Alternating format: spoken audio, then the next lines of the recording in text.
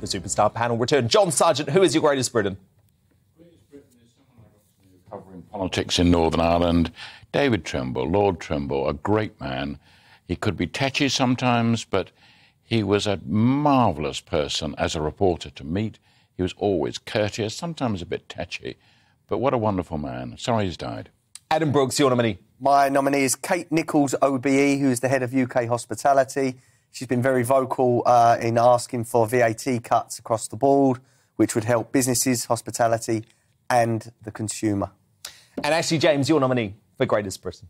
My greatest Briton, probably not going to win, is Mick Lynch for standing up for workers' rights and for speaking with so much conviction. I think he's a very compelling speaker and the Conservatives could learn something. No, you're not going to win. You're not going to win. But, of course, it has to be John Sargent and Lord David Trimble.